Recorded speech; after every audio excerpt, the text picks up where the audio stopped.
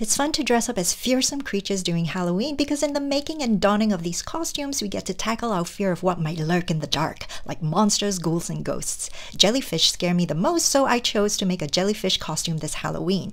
Everything was going really well. I got the perfect shade of purple that I wanted for the Shibori resist, but I underestimated the power of the color remover and used a technique that completely removed the purple resist that I was working so hard to create.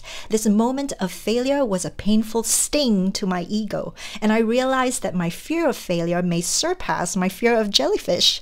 I am very unforgiving to myself when I fail, and the instinct to punish myself was strong, but I took the chance to embrace failure and learn from it instead. I will wear it as a badge of honor, and it would no longer be a fear that plagues me. So I don't know if making this costume helped me tackle my fear of jellyfish, but I was definitely able to ward off my fear of failure. Happy sewing and happy Halloween!